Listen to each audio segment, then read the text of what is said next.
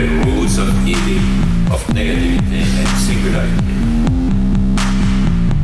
including the ultimate form of singularity, which is to the whole state of things, the pure violence without object anymore. This is the typical violence of information.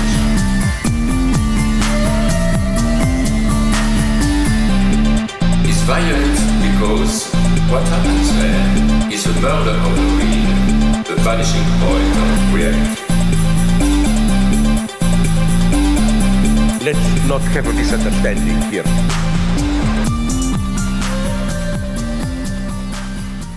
Welcome to this week's edition of the Machinic Unconscious Happy Hour with Cooper Cherry and Taylor Atkins.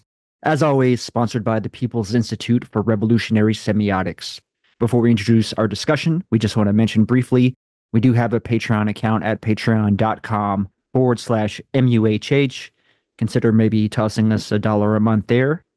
Today, Taylor and I are going to be taking a look at the first section of Max Stirner's The Unique and Its Property, one I've been looking forward to discussing with Taylor for a few years.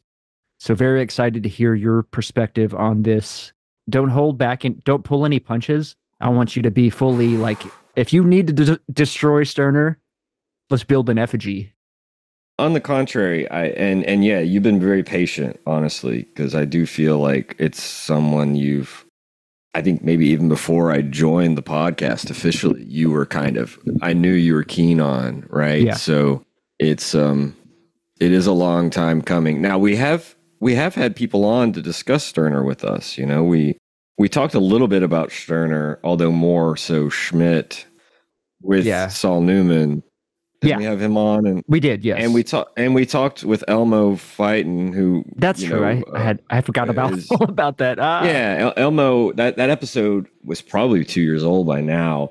We looked at some of his essays, and one of which kind of shows a rapprochement, if you will, between Deleuze and Stirner, if I remember correctly. Although we looked at a couple of his pieces. So, and wasn't that one of his pieces, though, on Deleuze and Stirner and kind of some of their... Or Newman or Elmo? Elmo Feiten. Didn't he have like a piece on Deleuze and Stirner? I can't remember. I know that Saul Newman absolutely has numerous pieces. Yeah.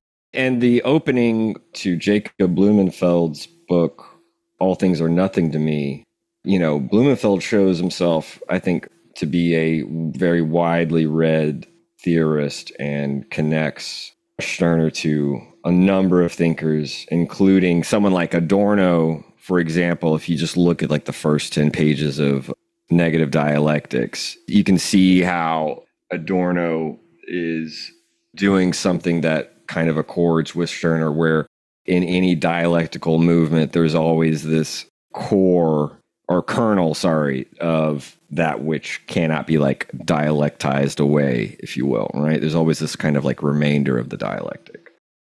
But anyway, in Blumenfeld's book, he's really good to like connect it up to current day thinkers. And I read a piece in Newman's edited volume. I think it's just called Max Stirner, a Palgrave book. I think it was 2011. So before the new translation, I forget, it was an Italian fellow, and I wish I remembered his name, but he does a good job at kind of looking at how Stirner changes the people before and after him. Is this interesting kind of way of this temporal shift of like looking at how Stirner changes not just the people that come after him, but the people that came before him, that in light of Stirner, you get a different sense. So like one example being like the early Hegel, you kind of see sort of bits and pieces of Stirner more emphasized. I won't go into all of that. I'm just thinking about the little bit of like extra material that I tried to read to situate what I was gaining from this first part. And by first part, it's pretty lengthy, right? I mean, this is 160 pages. More than we usually do in one sitting, unless we have a guest on and are trying to tackle a book.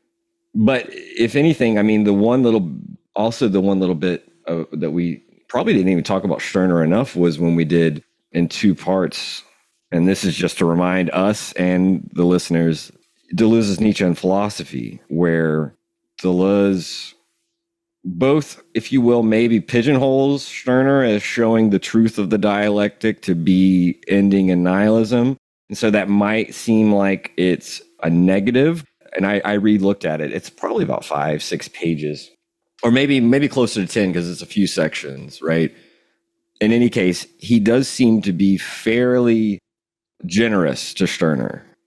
Now, he may, again, like saying that Stirner shows the truth of dialectic to end in nihilism, that may seem like a diss. But if you get that the end goal is a kind of using Nietzsche as a thorough anti-Hegelian figure, whether or not we agree with that as a whole, and you can find those elements in Nietzsche. I think Deleuze may overemphasize it, but he's doing his productive buggery shit that we talked about. Right. I do feel like one of the ways that he begins the section, I think it's section 5 called Against the Dialectic or something like this. He first of all says something that I really like, which is like, look, we can't necessarily just look at who an author cites by name or at their library in order to find influences. There's something superficial about that. And so the fact that the name Stirner, or as is much more discussed, the name Marx doesn't appear in Nietzsche's works, doesn't necessarily mean that he was completely ignorant of these figures or wasn't influenced by them. Now, whether or not he read The Ego on its own, or as Landstreicher translates it, The Unique and Its Property, whether or not he read that directly is probably, it's most likely that he didn't. But on the other hand, I think that Deleuze is trying to show that the notion of like a direct knowledge is perhaps a bit more abstract, and we have to be careful not to dismiss connections that might exist. Which is why when you read someone like Stirner, and I posted on Twitter that passage about Protestantism sort of being the fulfillment of a kind of internal police, if you will, right? This internalization of the police, which sounds, first of all, it also sounds very anti-Oedipus, right? You can see in like Foucault's preface to Anti-Oedipus, because you said you kind of got to Stirner through reading some Foucault in grad school, or at least you saw some like vibes there. So you can see something about this critique of like the internal police, obviously vibing with Deleuze and Guattari, but sounding quite Nietzschean to a certain extent. There's no doubt about that. But the second big compliment, and it's hard to necessarily parse, but Deleuze, when he references Der Einzige, right, Stirner's book that we are focusing on today, he calls it a great book. Now, in French, the word grand can mean big, but I mean, Stirner's book, yes, it's long, but I mean, in terms of books, it's 300, 400 pages. So maybe above average, but it's not, the Science of Logic size, right? So I don't think it's just his big book. I do think Deleuze means that as a compliment, and he seems to be pretty serious. It was interesting looking back at those sections where he discusses Stirner, because in my head, I'd only really kept that main point about Stirner showing how the dialectic ends in nihilism. But he has a sustained discussion of Stirner for about 10 pages. And so it's a lot deeper than I remembered, which is why it's good to sometimes revisit some of this material, even stuff that we've devoted episodes to. You can't do it all at once. So Stirner's been in and out of our discussions, I think, for years now. And I had read little bits and pieces here and there, and of course, stuff that you had shared with me. But this is the first time I like sitting down and reading through. I feel at this point, and I may feel differently after finishing the whole book, which I hope we can do. I know we have several kind of open-ended book projects going on, but once we finish this book, I may put forward some criticisms. But at this point, I mean, I think the only thing I told you, if it's even a criticism, it's not really, it's that it's a good thing that Stirner is a little bit repetitive. He repeats some of his main points, but varies it in a different way, right? It's like a playing on a refrain. There are some like main refrains throughout this first 150 pages. And I don't even think that's a criticism. That's just a stylistic choice.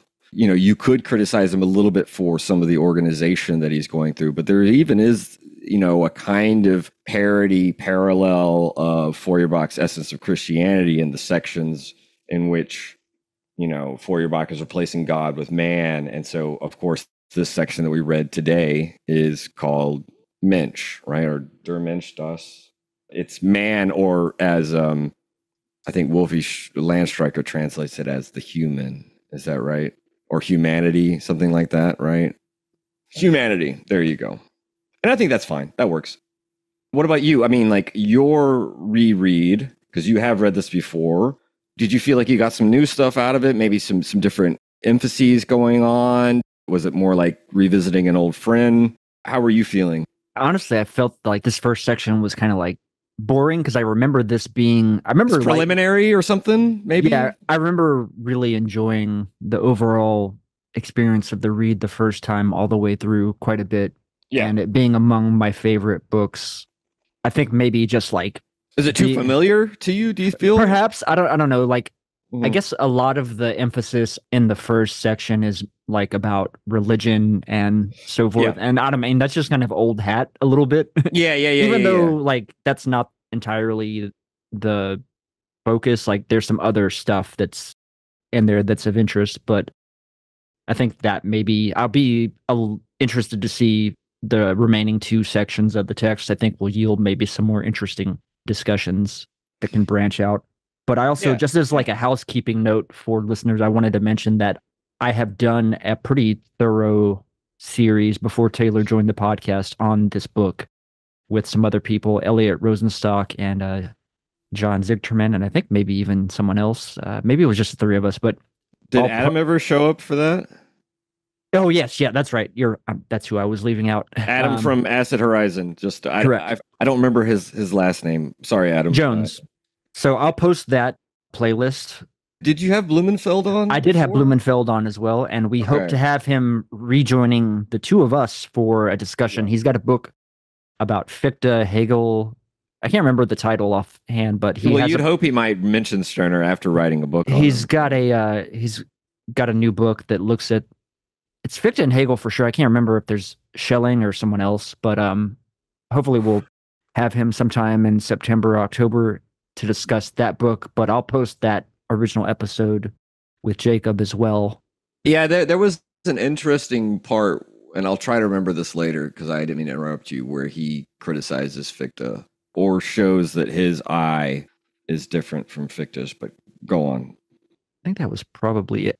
I could also post some of the Saul Newman episode stuff because I think I also did an episode with Saul before you joined. Did you discuss it in the Better Call Saul episode? I did, yeah. Yeah, we kind of looked at, there's some similarities to some extent between Lacan and Stirner in a certain way. Yeah, and then another returning guest we're going to have on in next month is Dwayne Russell, and he's written about... Roselle.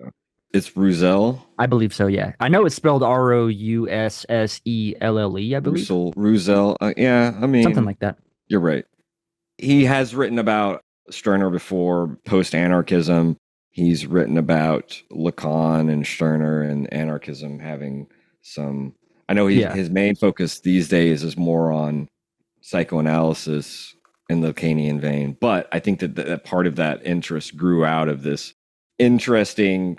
I guess these weirdos writing about Lacan as an anarchist, despite what he may or may not have politically himself ascribed to, maybe against his own purview, there is a strand of thinkers that see a kind of latent anarchism in Lacanian psychoanalysis, which I think is great because, it's kind of like what Stirner would say about thoughts, right? Just because Lacan elaborated certain thoughts doesn't mean necessarily that we have to respect them as though they were his property, right? It was Stirner saying that, like, I'm going to appropriate and use them. And that's what Stirner says, too, for us to do with his works, right? It's not of his concern. It's not his affair what we do with his words, and to try to act like he is the master of them. I mean, the way that he puts it himself is, if I were somehow to allow my thoughts, which have been thoughts, to concretize and then lord itself over me, I have sort of I've given up my own freedom and activity and become subservient to this past product. The product of my labor would somehow become determinative of what I can produce and do. So that just goes to say that, death of the author type shit is already kind of lurking a little bit in Stirner, but author in the broadest sense of creator, not necessarily just writings and thoughts, even though that comes under a lot of critique, because thoughts are one of those. I think Landstreicher translates it as a phantasm, which I think is fine. That's a good word for spook and spookin', which are like, what wasn't one of the translations like ghosts or disembodied spirits or something like this, right? Although I think German has its own word for the word ghost. But in any case, thoughts, ideals, there is an interesting transition from critiquing mind or Geist and spirit to critiquing these ghosts. I mean, even in English, we talk about the Holy Ghost.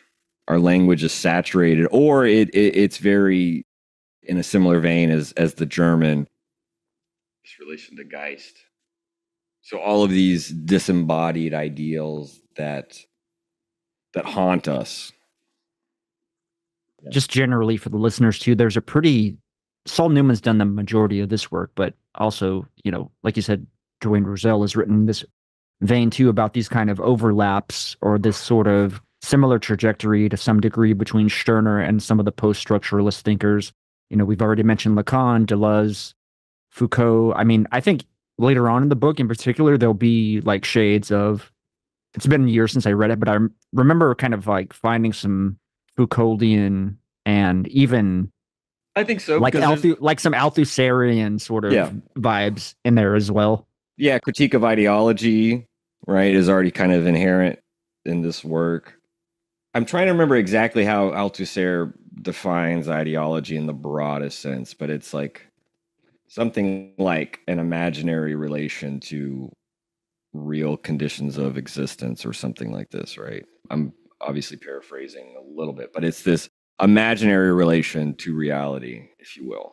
You can see that that's already there in Stirner, right? That we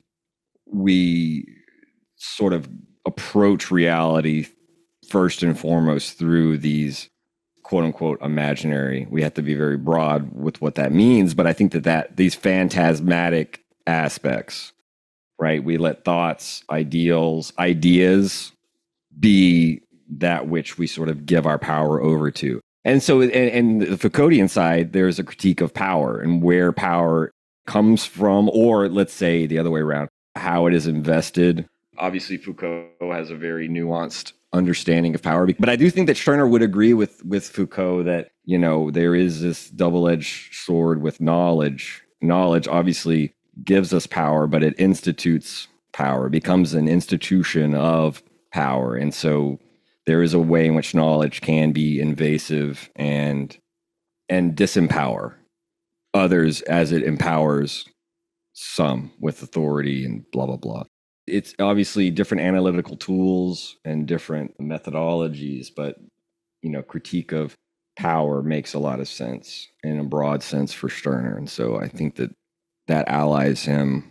And I think that part of it too is Foucault having a Nietzschean, an inheritor of Nietzsche, because you can see Nietzsche too is interested in power, or as Deleuze lays it out, in the play of forces and how they sort of determine power relations. Again, these are very broad strokes, but I think it's trying to perhaps show, just in the way that Hegel is still, and Kant, right, still are these great figures to deal with in the history of philosophy since 18th, 19th century. Stirner deserves to be included among, as an influencer, as an influence, as still having some sort of relevance. The most repressed element of German idealism by far. It's very possible. I mean, I absolutely think, in particular, Marxists generally kind of dismiss offhand Stirner as a bourgeois idealist. based on what Stirner says, at least, I think that's doesn't have carry a lot of water, let's say. I didn't want to read the German ideology today or before. I didn't want to look back over it. I've looked at some of the German ideology. For the most part, I haven't focused on the St. Max sections because I didn't read it before I met you, the German ideology. I didn't read in and out of it. So I mainly focused on some of the other figures in there. But I wanted to wait till reading Der Einzige, Stirner's book, before reading Marx. And I would love to bracket that.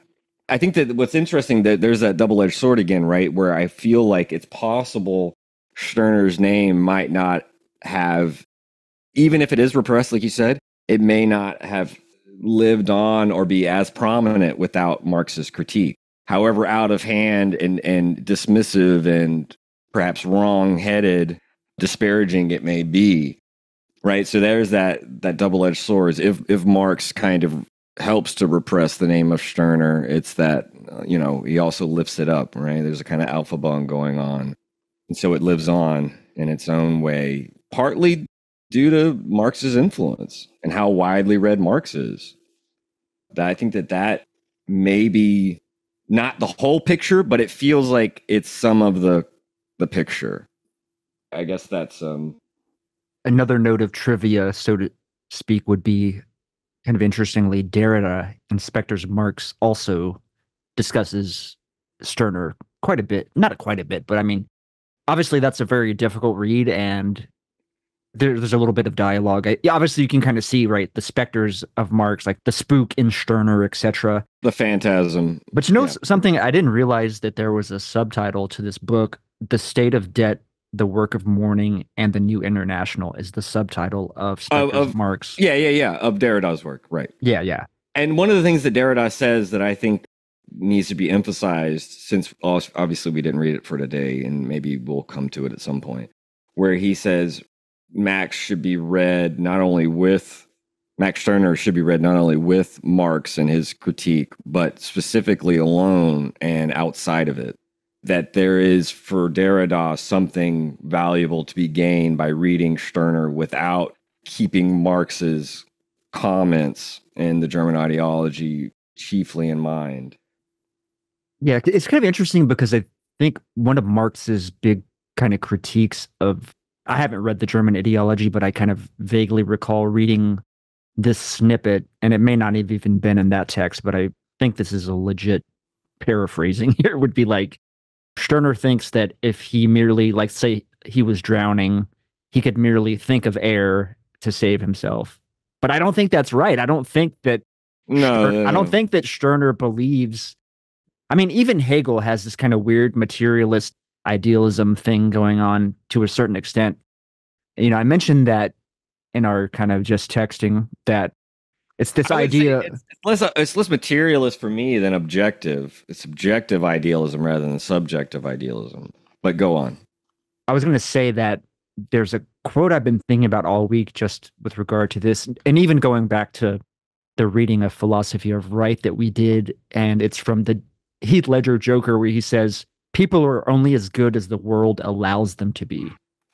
How I interpret that is that there's got to be some material force behind people acting in the interest of the good.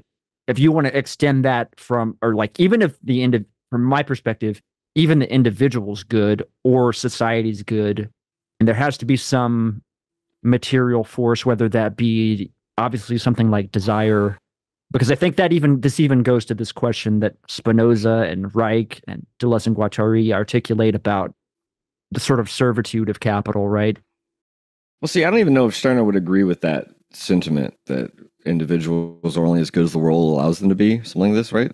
I don't think he would necessarily agree with that perspective.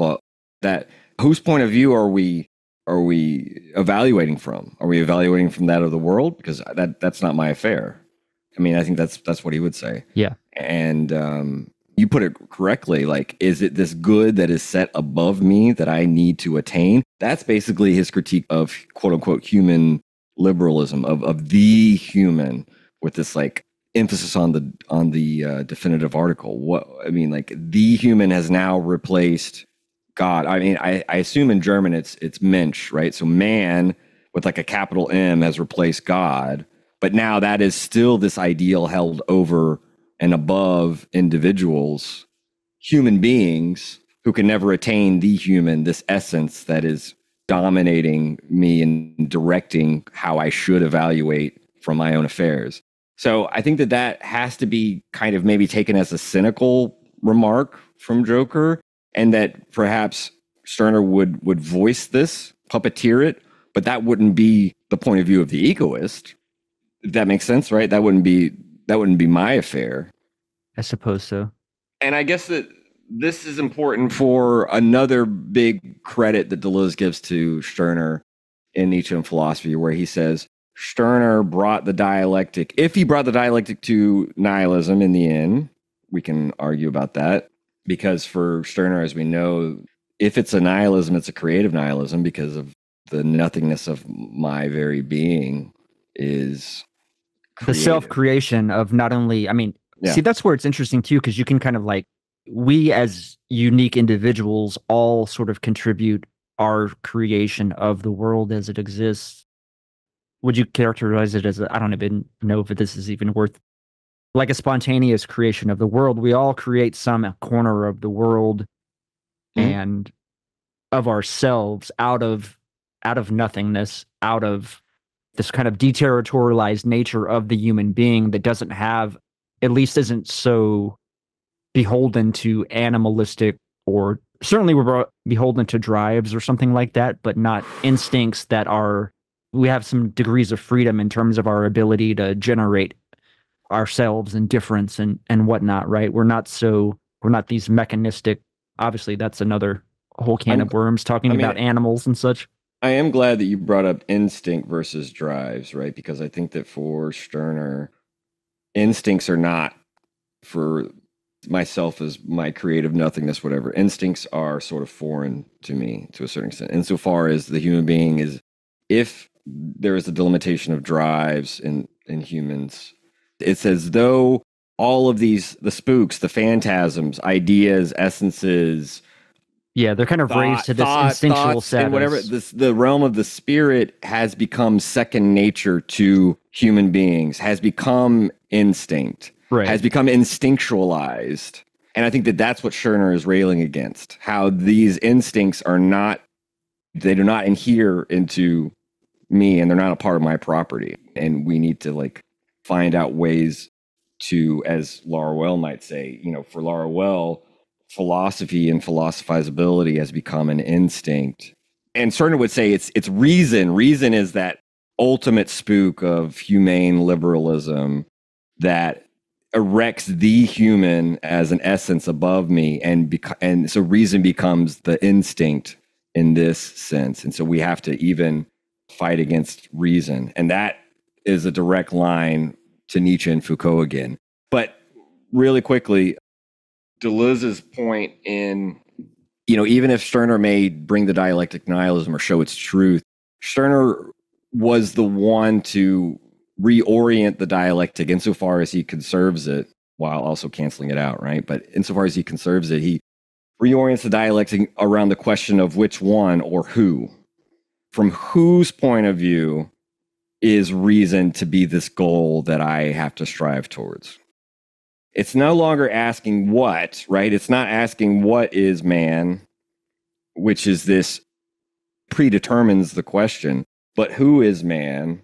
And insofar as he delves into this question, he finds out that I am not man. I am not the human being. I am much more. If I am a human being by any, nominalist sense, that does not determine my essence. And again, this is where I see like the unique one, der Einzige, being, similar to Laruelle's one, man as one, man qua one, right? Which is non-numerical. If there is a number for Stirner, you could say it's one, but you might as well say it's zero. But again, it's not even about numericity. It's about that, because you might as well say Der Einzige is a non-totalizable intensive multiplicity, right? You might as well say that.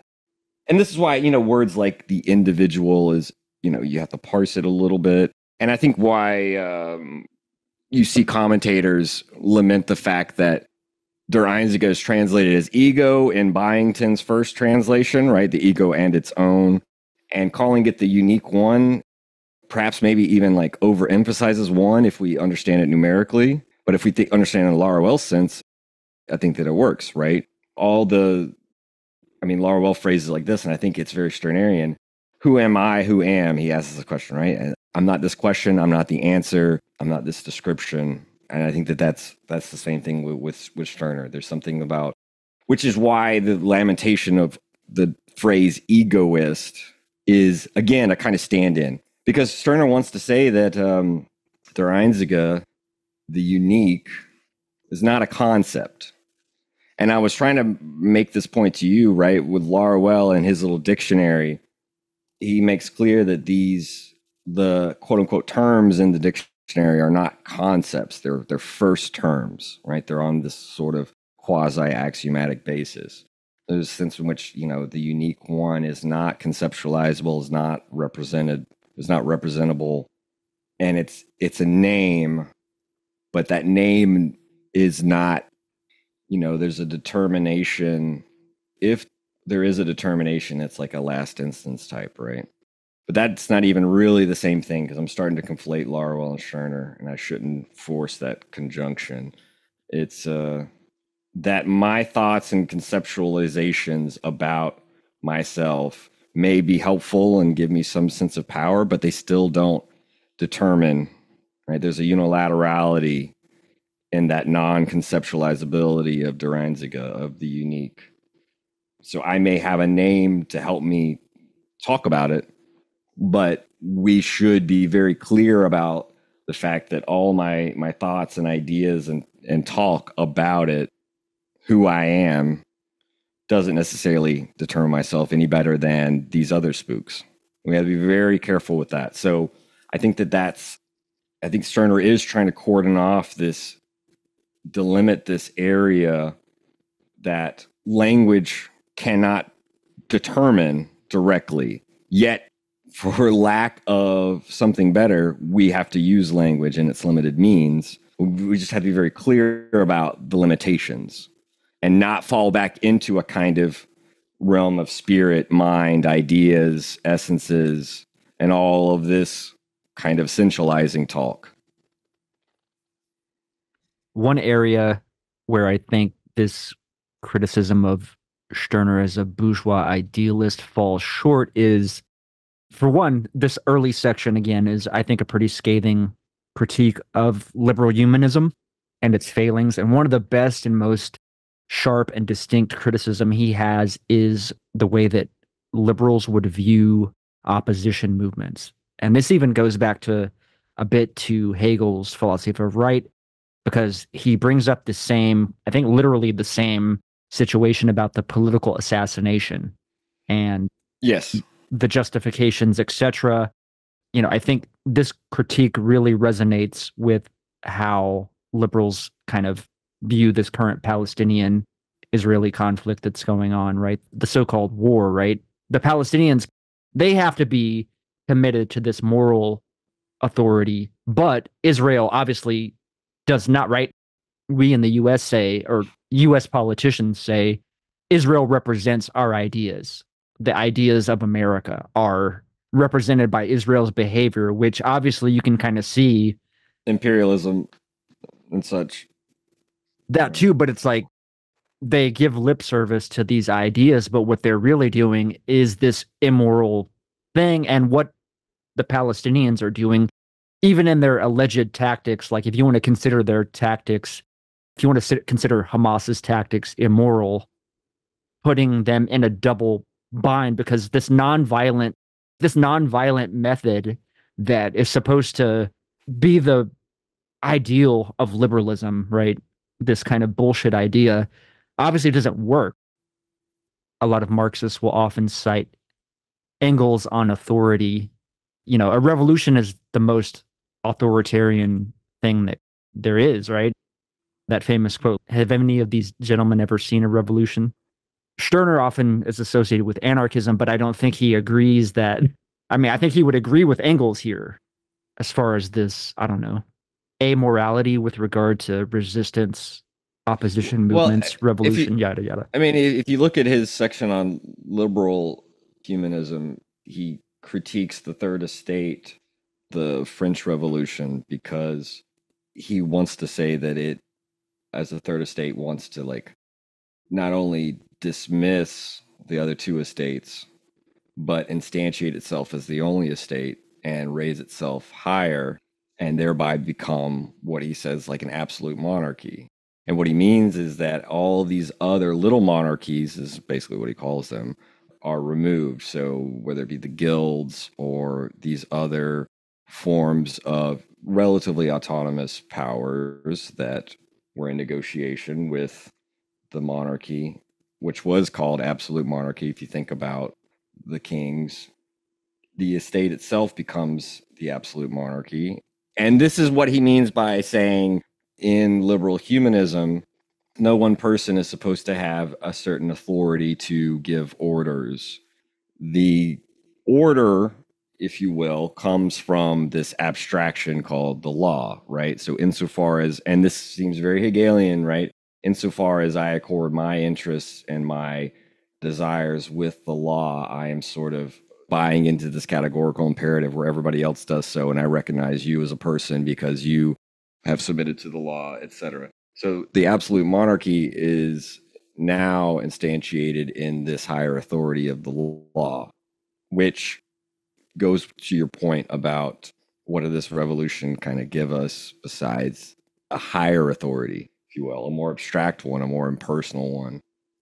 So, I mean, I think that it's tough, right? Because for Deleuze, it's easy for history to say that revolutions are doomed from the start. I mean, for Deleuze, becoming revolutionary is completely minoritarian affair and is completely different than the authorities that may raise themselves up in the wake of a revolution and reestablish a majoritarian mode and reestablish a type of status quo and a type of hierarchy and a type of authority. So the becoming can't be itself is different and outside of and opposed to history, which doesn't really see becomings, can only see this kind of weird retrospective action that condemns from the 2020 hindsight that it may have. Exactly. But it also skews and distorts. I think I would just add that in because I don't necessarily think that. I think that it's a question of, you know, I mean, this is Laruellian language, right? But like for Laruelle, there's a difference between revolution and rebellion. I feel like Stirner might be kind of close to this, where revolution keeps a kind of, if you just think about it, it just kind of turns the tables, but doesn't necessarily, you know, quote unquote, deconstruct the powers. So yeah, you know, turning the tables can keep an authority structure intact or even reinforce it. But rebellion isn't necessarily circular in that way. It's kind of the difference between a schism and a heretical movement. A schismatic movement wants to break off and reconstitute itself as the true path and way to salvation, to the real, whereas heresy doesn't necessarily reconstitute an authority. It's a type of breaking away that isn't reconstituting a church. So I feel like Stirner is on that side. He's a rebel. He's a heretic. If you want to like give him some names, I think that this is where perhaps dismissing him as a nihilist is a bit heavy-handed, or a bourgeois idealist or something like this, right? Because he has a critique of the bourgeoisie throughout the liberal humanist section. Which to me sounds like this, a lot of it is kind of like this critique of a Kantian ethics of where process is elevated, the fixed ideas, as long as the process is followed and the process is perceived as just, the outcome must be accepted as just. Hegel does a little bit of spin on that where he says, well, the political assassin doesn't really have the right to do so. But Stirner's like, well, this was a selfless act by this person that achieved a good end. And so ends means argumentation, the flip side, the dialectic of that sort of Kantian shit as well. I think that Stirner wants to show how right is originating in these abstractions that are set up to have power over us. Hegel wants to show how we buy into these things, right? Like it's kind of SLC punk where it's I didn't sell out, I bought in. There's this sense in which Hegel wants to show how we can really cash in our chips of freedom by buying into the system, right? To civil society. We actualize our freedom by buying into what has been erected above us. Reason, for example, spirit, these phantasms for Stirner. That's the virulence of Stirner, where he wants to question whether or not buying in actually enhances my freedom, qua unique one. And for Stirner, that's not the case. I have just alienated my freedom into what I've bought into. Law, the human, propertylessness, in the sense of his critique of kind of these early communist movements. Obviously, he's writing in, what is 1843, 1844. So like... Yeah, I think the book was prior published to like... 1844. So we have to be... When he talks about communism or socialism, we need to be like a little bit clear because it is pre... Yeah, Marx, it's like, at least it's pre the it's like Marx what's called the utopian socialism of like what is it? Fourier is one of them. When was the Paris Commune? That was like what, 1871. So that's well after. Yeah, that's more like Nietzsche time. Yeah, Nietzsche would have been 27, 26, 27. One of my things now, maybe why I view this book differently now, is I'm starting to buy in to Hegel in the sense of, I think the liberal idea of freedom, and Stirner may even be guilty of it. I'll have to wrestle with that a bit further, but the liberal notion of freedom is freedom from obligation to other people. Freedom from, and I think specifically obligations that I have not set for myself. If that makes sense. I'm just trying to be, because I can judicious, let's say. But even then, the word obligation wouldn't necessarily work. But you could nuance it. I can set myself a goal, let's say, right, which I can also discard. I think that's the property in the broad sense that Stirner is thinking of, because obviously one of the aspects of property for Hegel is that I can alienate it, I can get rid of it, I can dispose of it as I will. Anyway, continue. I guess so. One of my freedom from obligation is the liberal conception, is what you were saying, right? Yeah. And I think that in a kind of way that might be, I don't know, that has some resonance, but at the same time, it's like, I think that as a collective, as an aggregate at the molar level, it's obligation to other people. This is where the idea of people are only as good as we allow them, as the world allows them to be, or we allow them to be.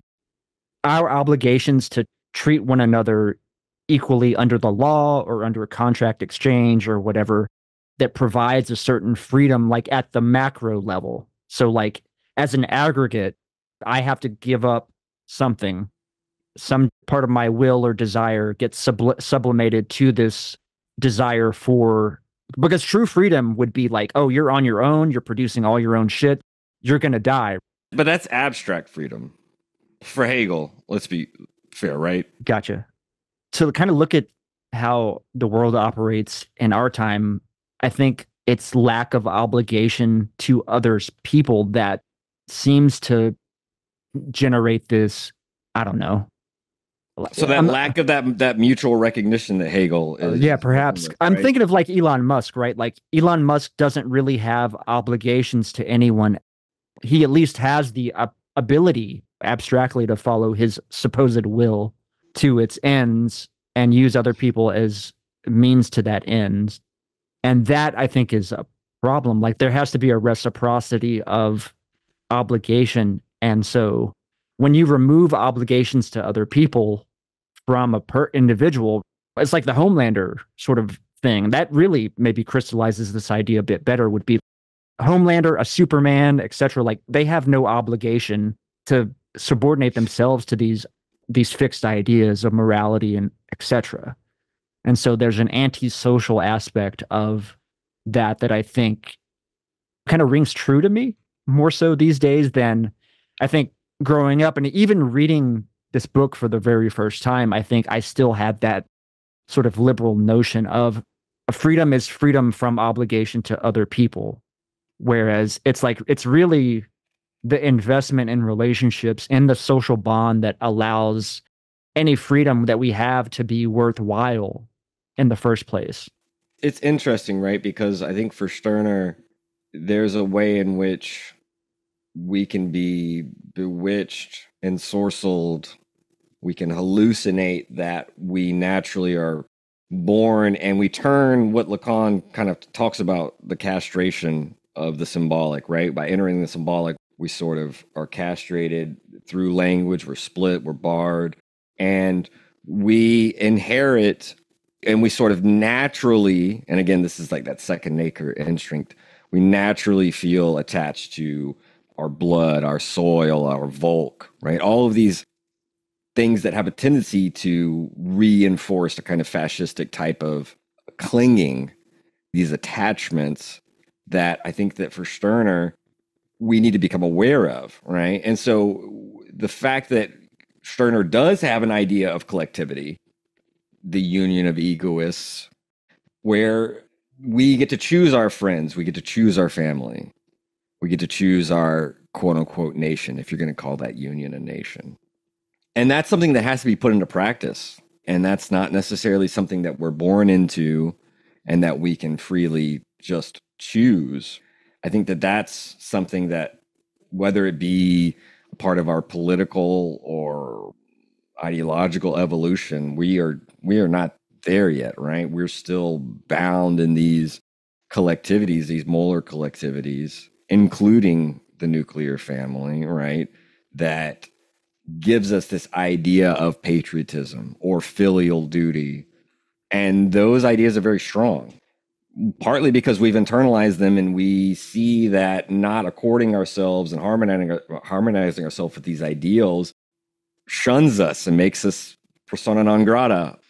We become immoral, right? And I think that Stirner shows how that type of internalized shame takes on this weight of guilt, becomes these burdens that it's only by buying into that seems to be the avenue for freedom. And I think that for Stirner, that's a kind of underhanded way of doing things. And yet what he's diagnosing at this moment, right, in this first part, and maybe why it felt redundant or preliminary or too familiar for you, is the fact that, I mean, like, what he's doing in this first part is pretty much on the whole trying to clear the ground, right? You brought up deterritorialization earlier. I think it is trying to show that the territories in which we are sort of born, and I mean territory in the broadest sense, right. And I include the family, I include our little slice of the earth that puts us in family ties and nation ties and state ties. I mean, I think that, like, I think that for perhaps we still aren't there yet, right? Whether or not it'll come naturally through any sort of evolution is sort of up in the air. And I don't even know if Stirner would probably put the idea of progress in the same type of spook category. We got to be a little bit careful about progress qua reason is basically what it would come down to. I guess that's the thing. I think that there is this tension between civil society as Hegel develops it, and starting from abstract right, and this question of mutual recognition as reinstantiating the ties that bind. And Stirner, I think, is trying to understand or reconceive how we tie the ties. Do we not come into the world already tied to all of these different beings? And then as we grow and learn, we develop these other ties to this more abstract territoriality of spirit, of reason, of humanity. There is this whole tiered and staggered layering of all these different ties that we have to kind of buy into. And I don't know if we can ever like fully free ourselves, but there is this sense in which you can start to see that Der Einzige, the unique one that Stirner's trying to uncover and excavate, this creative nothing, is very close to like that other side of the assemblage. You know, one side of the assemblage is facing the strata, all these different stratifications that Stirner's trying to show us. Gotcha. And then the other side is facing the body without organs. And there's a sense in which like Der Einzige takes on that. Again, why body with organs is just, it's not even a great concept, right? Because it's, what does it mean that it's a body? And it's not necessarily opposed to the organs, but to the organization of the organs, etc. So yeah, I mean, you can see very clearly there, I think, the relationship to Stirner. Even Stirner, I think, wants to emphasize to some degree, like the material of the body. There's a certain like Platonism that he's arguing against, where the ideal forms are superior to the actual body and my self-interest. Again, going back to the Palestinian-Israeli situation, right? The idea of morality itself would prohibit any sort of actual meaningful resistance for the Palestinians against the occupation of Israel. There's a sort of no-win situation for them because things have to have a certain force behind them, right? Ideas have to be invested in libidinally. Maybe that's where this Joker quote of people are only as good as the world allows them to be. It's like, we're only as good as our libidinal investments allow us to be, or something like that. Again, going back to the US, we say, oh, Israel represents our ideals. And in a kind of really twisted way, they do. We already went through that. So I don't know that we need to rehash that. I would even say maybe to go back to one sort of cornerstone pop culture reference that we always go back to is Ned Stark executing the deserter from the Night's Watch. Because here, it kind of does, there's a certain weird, you can view this in a number of different ways, because though deserter is following their self-interest, they're not following this greater social idea of morality, which would be to fulfill their obligations as a Night's Watch, right? They've taken the vow, they serve the greater good of the realm. Of humanity. Right. Yeah. Exactly. And yet, so Stirner's involved here because of that sort of the deserter sort of pursuing their self-interest, and yet encounters the law, which doesn't really take into account the specific situation that led the deserter. At both ends, the deserter is threatened with the loss of his life. Whether he complies with, at least if he flees, he has a chance to maintain his life. But he can stay on the wall and he can die there, or he can flee and be caught under the law and die in that sense. But notice that the way that the deserter dies is in the face of the inhuman, his own self-preservation kicks in, like you said, and he flees. But in the face of the law and this higher thing, he still kind of relents and just kind of, what does he say? Does he say like, I can't remember if he says like, don't tell my family I was a coward or I died. He says something, but he relents in the face of Ned Stark because now he recognizes this human authority again, this abstraction of the law. And it is, even if it is impersonal and to a certain extent abstract and inhuman, it is embodied by this paragon of honor, which is Ned Stark's. That's the hubris of Ned Stark. If you want to talk about like a heroic flaw, obviously Ned Stark's like honor, placing that above all else. But he relents in the face of being executed. He doesn't run from Ned. Well, he's caught and brought. He's caught, but he's not putting up a fight to the death. I suppose, yeah. You're Ned right. Stark, you know what I'm saying? Like at a certain level, he relents to acquiesces to to this form of punishment. Gotcha. Yeah, that makes sense.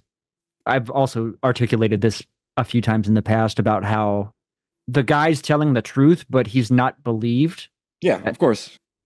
So it's like, for Ned, he's operating on this categorical imperative of the deserter must be executed. What if every man who took the black ran away from the wall? Exactly. So we have to Right. uphold this abstract law regardless of the specifics of the situation. I guess this doesn't really necessarily have a place here, but the gods take back, because of this, he killed the innocent. He has to fulfill that debt of innocence himself later on in the text. He submits to the law, but he does so out of, I mean, even in the end, he calls himself a traitor. Deference to his right? He wants to protect his unique family. Even in the end, he proclaims Joffrey the rightful king, which is a lie. We can assume at least that he's not freely asserting something that he believes. He knows better, but it's precisely that knowledge that gets him killed. It's precisely pursuing that knowledge, and the fact that he doesn't go as far as he goes up to the level of what honor and propriety and protocol will allow, but he doesn't go further. He doesn't do what Cersei says, take the throne for himself or whatever the fuck, which is not necessarily what he wants to do, but that's very much, he does not go far enough with his egoism. It stops short. There's so many little like threads that are like shooting off in opposite directions from that whole situation, right? Because I do think the kind of moral or ethical code that I do appreciate from Ned Stark is the one that passes the sentence should carry out the execution. Because I think that to swing the sword, yeah. Right. There's this like there's a good dialectical tension there, because Joffrey could never. Funny though, that they both kind of behead innocent men.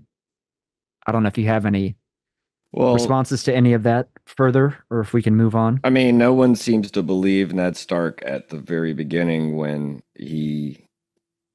whether or not Peter Baelish believes Ned that Joffrey is illegitimate, doesn't matter.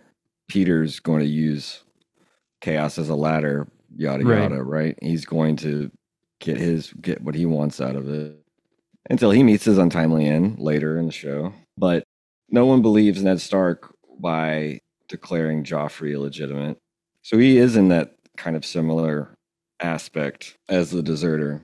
At the end, yeah, you're right. Like his self-interest is involved in protecting his family. If he was truly an egoist and wasn't bound by the ties of honor and name and family, then he could have. Yeah. He obviously he'd be a different character, but he wouldn't be in that situation. He's bought into the system in a way that Littlefinger is not. Like Littlefinger is not beholden to that. And it was kind of interesting too, because Littlefinger himself represents this burgeoning merchant class, like the capitalist class, whereas the old guard, right? They didn't necessarily. Tywin Lannister wasn't concerned about finance capital the way that Littlefinger was. Littlefinger was not beholden to these sort of spooks that the way that these older feudalist lords and so forth were to this prior order. Although that prior order certainly like held their power and etc. in place. So it's like the necessity of the feudal system is what generates the Littlefinger character in a sense. I mean, Tywin's main flaw is instead of honor, it's the longevity of the name, of the family name, that allows him to succeed, and that's also his fatal flaw. Ruthless pragmatism. The name Lannister that he salvaged from utter ruin and turned into one of the main powers of the realm, he's too concerned with the decisions he makes, is too concerned with upkeeping that name and continuing it and making it the powerhouse that he made it. You know, but it's almost like a Machiavellian thing for him too, because he's willing to do ends justify the means for him, right? He's willing to cross all the ethical boundaries that are set forth in Westeros to be perceived as strong, to be perceived. It's not about even like having honor, because honor isn't a necessarily, he's not worried about honor. He's worried about the actual, like, what gets shit done, so to speak, like what actually materially seizes and takes power. Versus Ned, it's like, oh, it's the reverse. He's not interested in taking power. He's interested in upholding these spooks. Well, it's the old ways, right? It's kind of the ways of the old gods. He has this interesting line here about children that I kind of was pointing to a little bit earlier. I'll just go ahead and read this real quick. They proclaim that the mind is to be used against everything, but they are still far from the sacredness of the mind because they value it as a means, a weapon. Just as cunning and defiance serve children for the same purpose, their mind is incorruptible reason. This isn't exactly it, but kids say the darndest things. Like, children aren't necessarily bound by decorum, maybe would be the way to say it. They don't know that they're supposed to lie yet. They haven't learned to lie, to sublate their own self-interest. Yeah, they haven't learned the noble lie, the white lie. He says that their mind is still too tied up with things. And it's when the child grows a little bit older, becomes a youth, not yet a man, right, but a youth, that their mind erects these ideals, right? There's an idealism of youth. And it's not until you get to the adult that interest becomes the main driver. And I think that this way of briefly sketching out the evolution is, Stirner just shows how hollow or how disinterested our interests can actually be when we invest into these ideas of God or nation, these essences of the human and all of this. I was thinking about this, like God and all these things as alienated aspects of ourselves. I don't know if that. Well, that's what Feuerbach says. That's why Feuerbach replaces God with man. They are these alienated. There's not a self-consciousness of that. Maybe that's Stirner's point, is like the egoist does self-consciously recognize themselves as the creator of the world. And in so doing, not the world, but their world. Right? I mean, that's the thing. The world would still be a kind of spook. Just like the human. But you're right. I think that you're right, that taking Feuerbach further is to refuse to replace God with man. It's not this man, me. Right, yeah. It's still humanity, the human being above, right? So I think that that's where Stirner's vitriol comes from, is just by replacing God with man doesn't mean, I mean, I think this is also too Nietzsche. There's a connection here, obviously, with Nietzsche investigating the overman. Also, you talking about the revolution being this sort of circular movement, right? Like, yeah, because that's kind of ultimately Stirner's point too, is like, yeah, we've had this sort of humanist revolution, but it's really just shuffling the chairs in a different order, but it's not really getting to the heart of the matter. Yeah, no more masters except for the law. No more poverty except the poverty of all. No more God except for the disembodied essence of man. And he's like, none of those things for Stirner actually free us. They are, paradoxically, perhaps the movement of reason and world history and all that shit, but they reinstantiate and maybe come down on us even harder. So I think that's why Stirner, obviously, if you just look at the section on social liberalism, which is about 10 pages, and you see his remarks about socialism and humanism, socialism and communism, if you just focus on that out of context, you might say that Stirner is this bourgeois idealist that Marx claims him to be. But I think that is to focus in on one little aspect of his critique.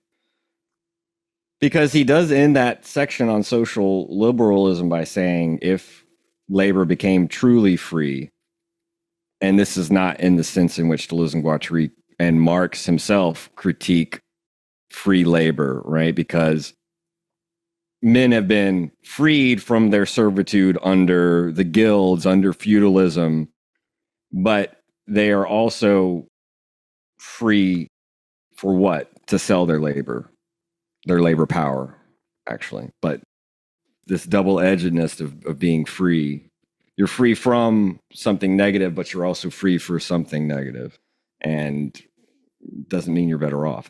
When Stirner says if labor became truly free, and I think he means in the sense of egoists, he's like, look, all the proletarians really outnumber quite a lot those who are trying to subject them to this regime. And so you would have, I have to see exactly how he said it, but this is what would, I don't know if he uses the word of revolution, but let me see if I can find it before we wrap up. Yeah, generally he prefers what he calls insurrection over So he says, revolution. But wait, was this not in the?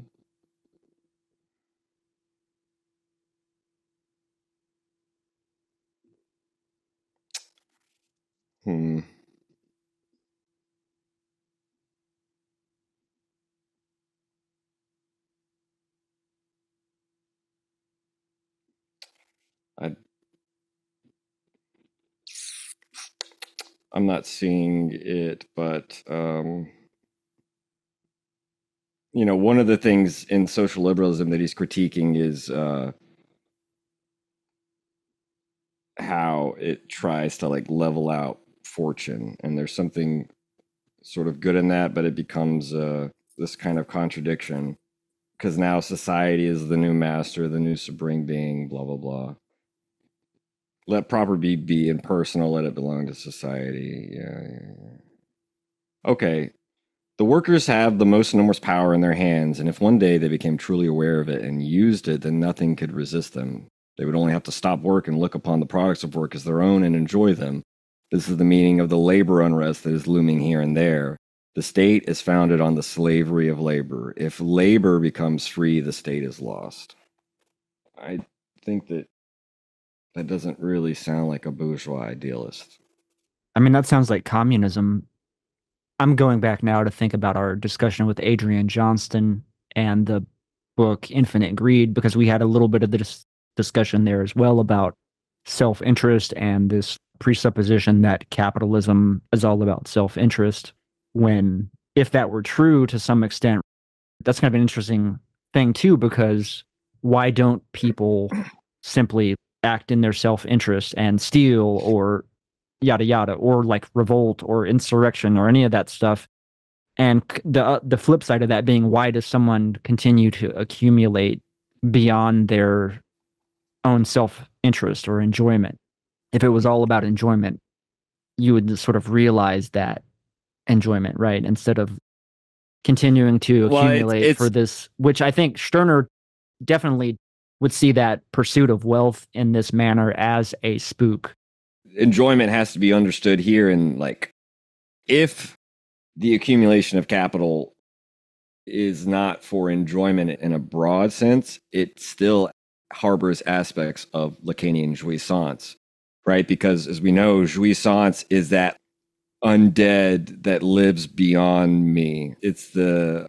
I mean, the undead is literally a spook, right? It's the thing, though. That's what I'm saying. Like, beyond sort of that which goes on striving for this type of surplus, where beyond any mere notion of like pleasure, if we think about the human organism, it's that which continues despite. Hold me tight and spit on me, to go to Lyotard, which actually I would be curious, because that was something actually a good topic, because it's almost like Stirner wants to go back to this pre-modernist maybe form of difference or something. Do you think he's pre-modern? You think he's trying to revert? Return? I'm trying to figure out. I don't know. I don't think he necessarily has a positive vision. Yeah, maybe in not. This sense, in the sense in which here's what we do: we roll back the clock.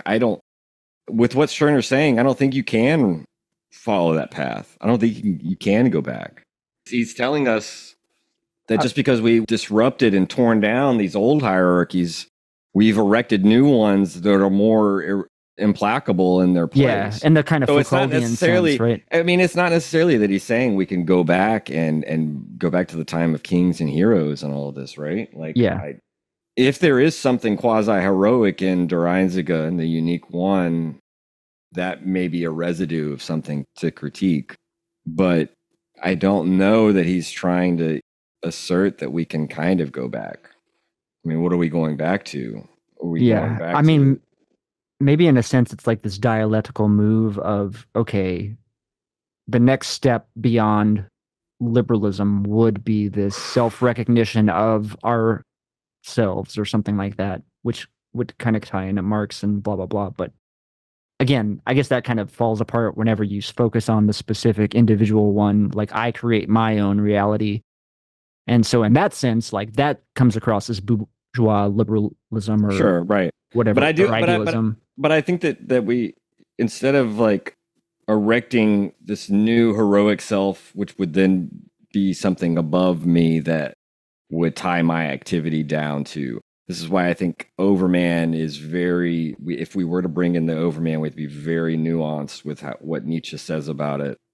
And yeah, because I don't know if he's really saying like self-overcoming is not quite, that's not really what Stirner's at least implicitly getting I think at. that he would agree with self-overcoming if insofar as my self is something alienated and outside of me that I hold myself up to in this higher standard.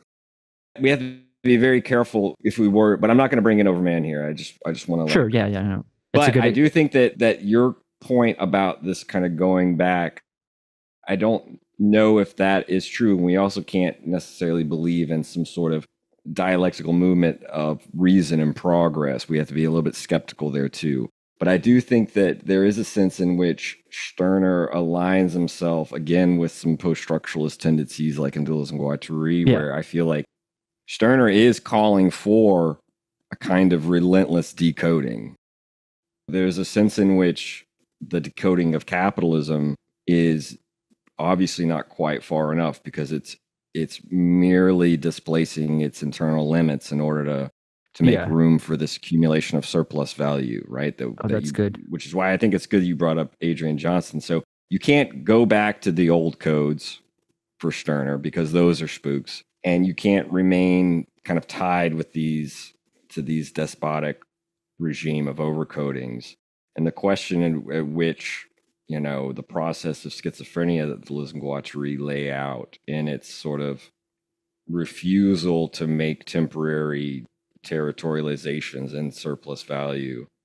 I feel like Stirner is on that side of this decoding. And so perhaps on the side of a kind of absolute deterritorialization. He's at least gesturing towards that. Yeah. Now, on the other hand, there could perhaps be these movements of reterritorialization, but they shouldn't be hierarchized and given precedence because, I think for him, if, I sort of espouse, if I sort of land with my creative nothing at a certain point and acknowledge my properties, my egoism is still not that thing. It's not that resting point. It still is this ongoing activity and not this one territory that I've provisionally set up. So it's tough. I mean, it's tough because now we're trying to translate into the idea of capitalism and schizophrenia, those two volumes. But I do think that there's an alignment. Yeah. I mean, there is a kind of anti-Oedipality transcendent idea of the family as the notion of the family is just another spook.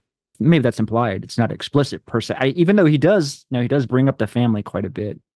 I mean, I think he sees it as the provisional way in which society is working. And we are not necessarily born as unique ones, right? We have to kind of birth ourselves, or we have to give birth to it through an intense struggle, right? I don't think that Stirner is laying out that the process he's asking us to consider is anything easy, or is like the drowning man imagining air? Because I don't think for Stirner it's something necessarily imaginary.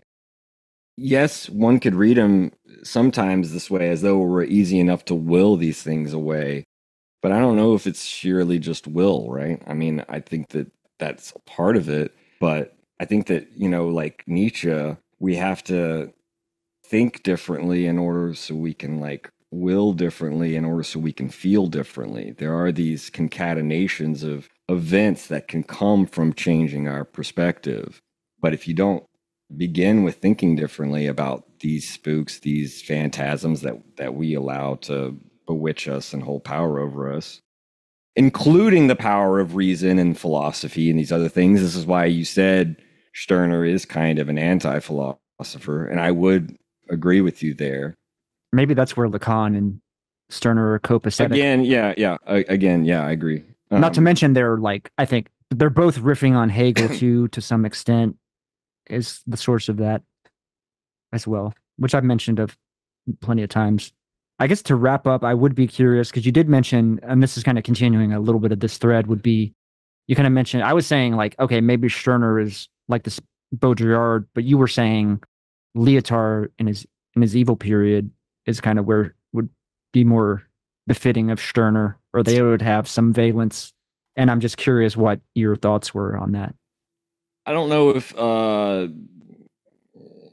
Stirner can be identified necessarily with either. He's a unique guy, right? He's a unique one. But I was thinking more that I think that he shares with Baudrillard in a kind of virulent dissolving, which could end in nihilism, even though Baudrillard and Lyotard and everybody is like, no, this is not nihilism. I mean, yeah, sure.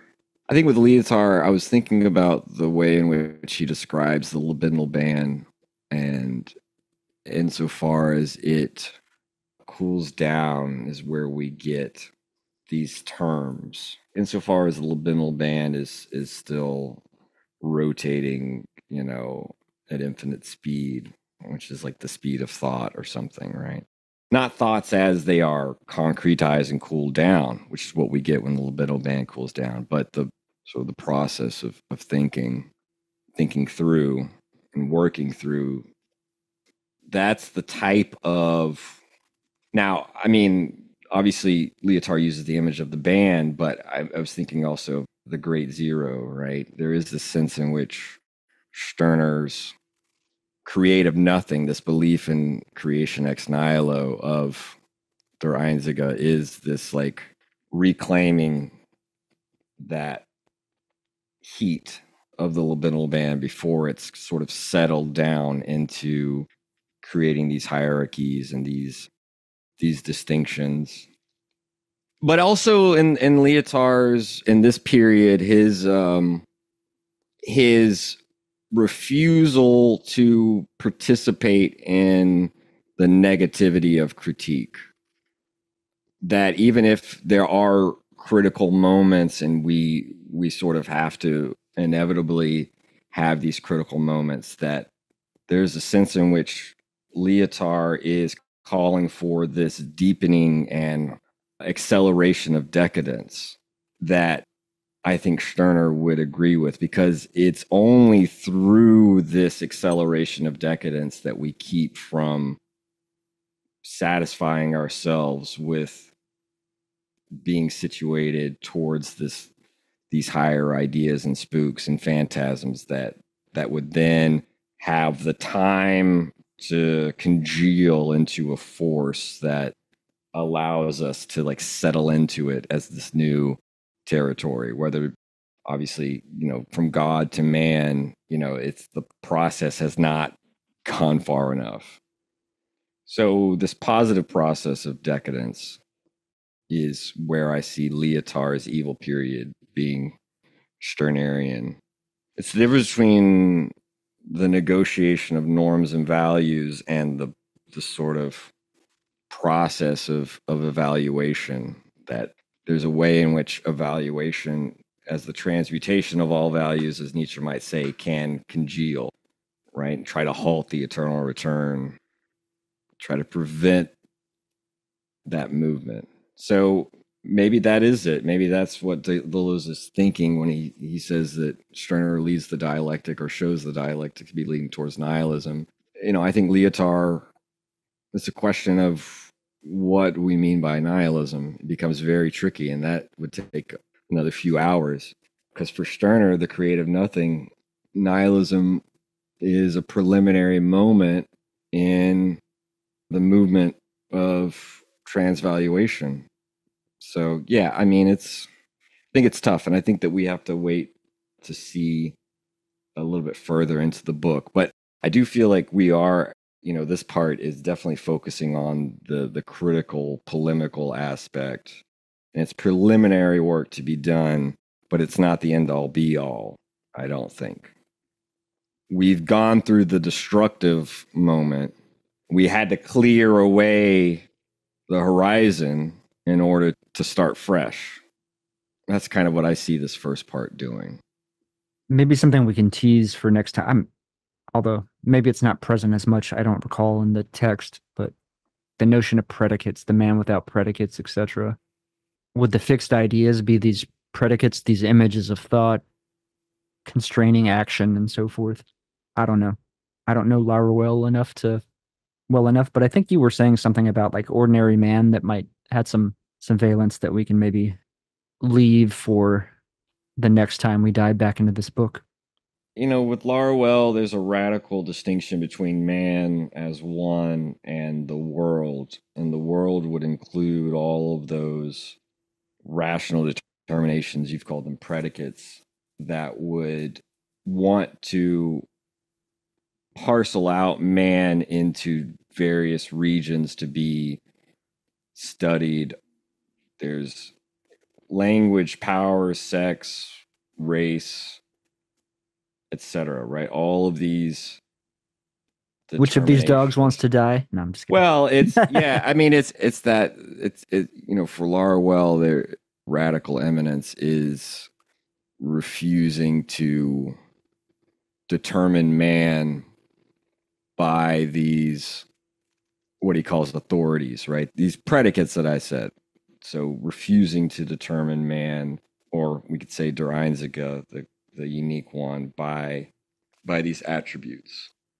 And I think that that's partly what Stirner is doing here, right? Refusing to determine man based on nation, state, family, religion, etc. Yeah, that's true. Yeah. I think we did a pretty fair reading of it, and I'm pretty happy with what we did. And we did something, I think, unorthodox, perhaps largely with this text that hopefully will resonate with our listeners. I feel like it probably will pretty well, but we'll return to this text at some point. What do we have we're looking at next week? To be determined, then. We'll figure out something in this similar trajectory, but we'll go ahead and call it quits, and this will be the Machinic Unconscious Happy Hour with Cooper Cherry and Taylor Atkins signing off. The very rules of evil, of negativity and singularity,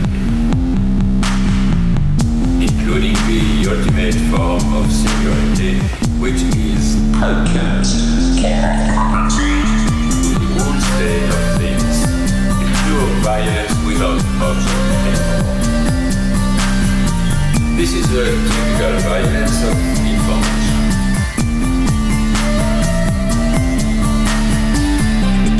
It's violent because what happens there is a murder of the real, the vanishing point of reality.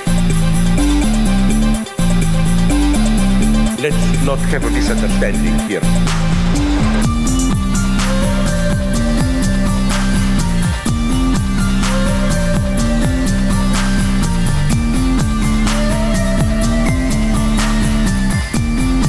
What I meant is the following. With nothing left but recycled, whitewashed, lobotomized people, as in Clockwork Orange.